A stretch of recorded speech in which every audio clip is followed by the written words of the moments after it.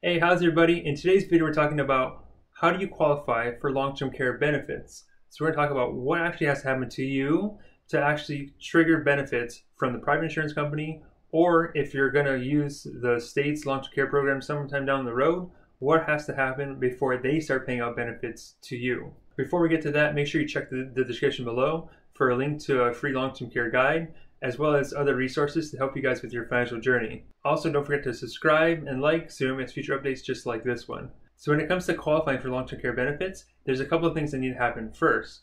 First and foremost, something has to happen to you to the point where you can't do a few things of daily living activity. So now the private long-term care market and the state's long-term care program have different definitions of this. So when you're going private, most of these companies are going to say you have to fail to do 2 of 6 daily activities. So you can't go to the bathroom on your own, feed yourself, dress yourself, transfer from the house, things of that nature.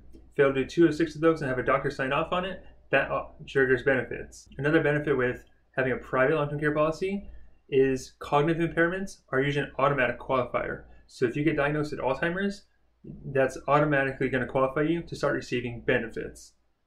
Now, with the state's version, they have a list of 10 things that has to happen, and you have to fail to do 3 of those 10 things. Now, one of the problems with that is cognitive impairments such as Alzheimer's is one of those 3 things. So getting diagnosed with Alzheimer's does not trigger benefits on the state system.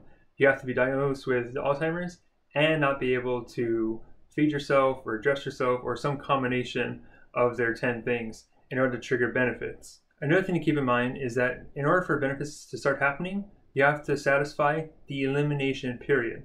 So the elimination period is essentially the number of days that you have to wait and pay for care on your own before the company starts paying out their benefits. Now this is in place to make sure that you are truly in need of a long-term care benefit and not just some short-term care.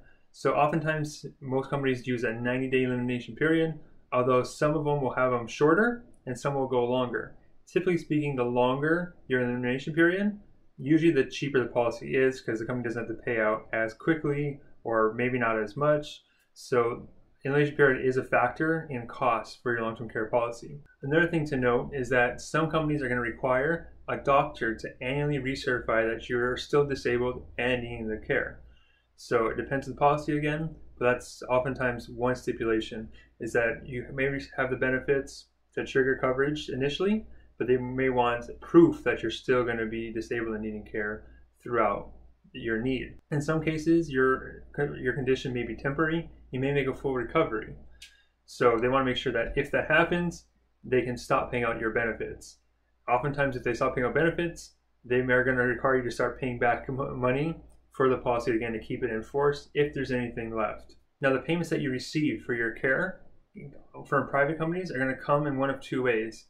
They either have indemnity policies, which basically means they're just going to give you the money up front and you spend it on the care initially. There's no need to submit receipts, or it's on a reimbursement basis. So basically you have to pay out a care yourself, submit the receipts, and then they'll reimburse you.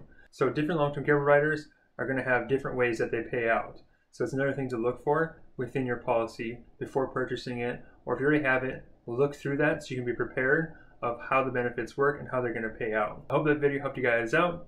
Remember to like and subscribe, share with a friend, and remember that your future depends on what you do today.